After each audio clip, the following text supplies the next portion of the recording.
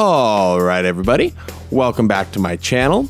Today we're going to be talking about the Department 56 Red Brick Fire Station. This is a really cool Christmas piece. It'll look fantastic in so many different kinds of villages. So let's not waste any time and let's get into it.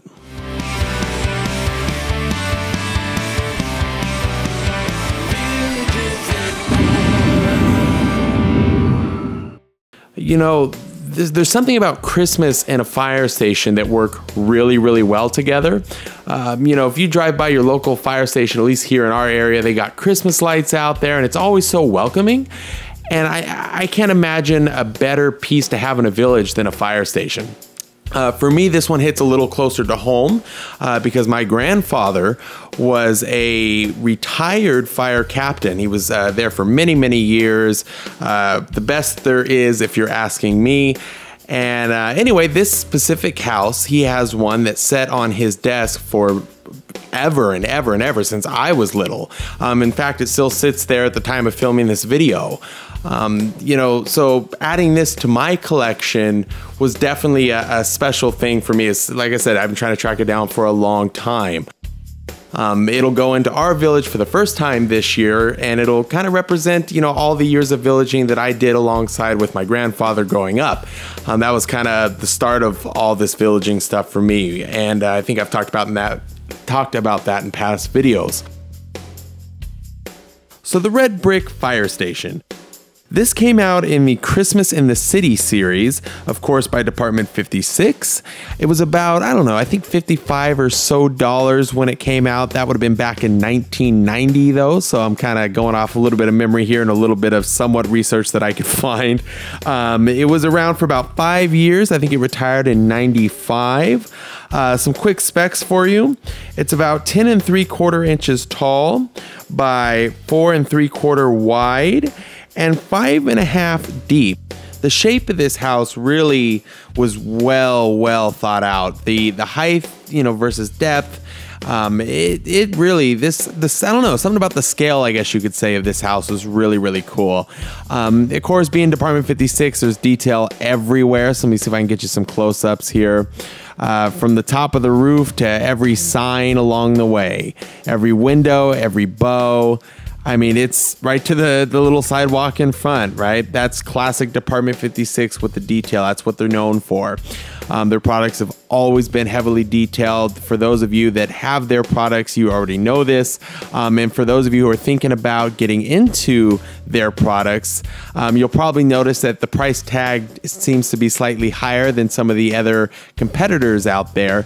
And typically that's the reason why. It's the detail and the quality. Department 56 has always been fantastic when it comes to detail and quality. Little behind when it comes to the animation and things like that. However, of course, this is an older house anyway, but they were in general kind of later to the game.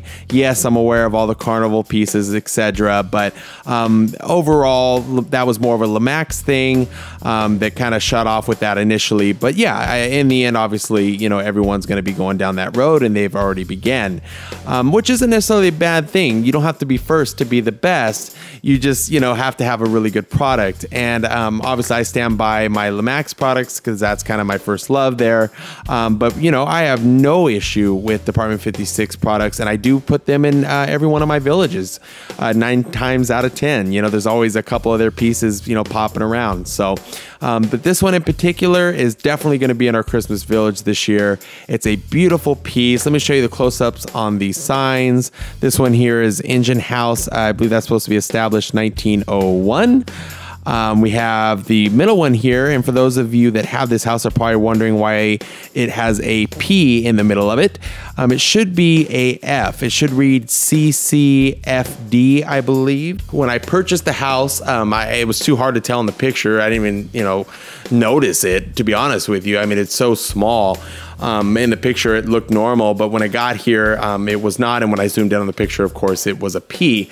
So obviously it had been changed. I don't know if the person that had it before me changed it or what. I've been looking a long time to get this house. All right, guys, so here it is. It is lit up and plugged in.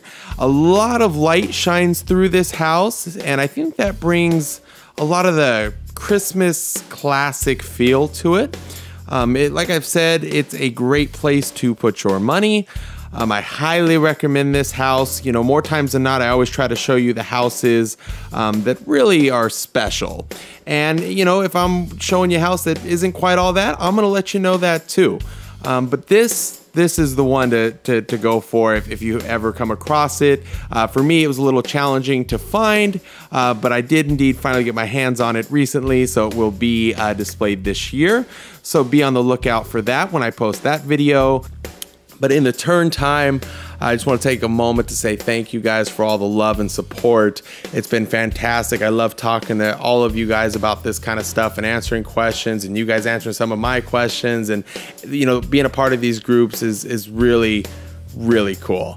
And it's so fun to just be able to sit here and talk about these kinds of things and share with me your Department 56 stuff, your Lemax stuff. Show me what you got rocking. I want to know, you know, send me the pictures or, you know, whatever you got. I want to see it too. You know, this goes both ways, right? So anyways, thank you so much for watching my videos. I appreciate all the love and support. Don't forget to hit that subscribe button, and I'll see you on the next one.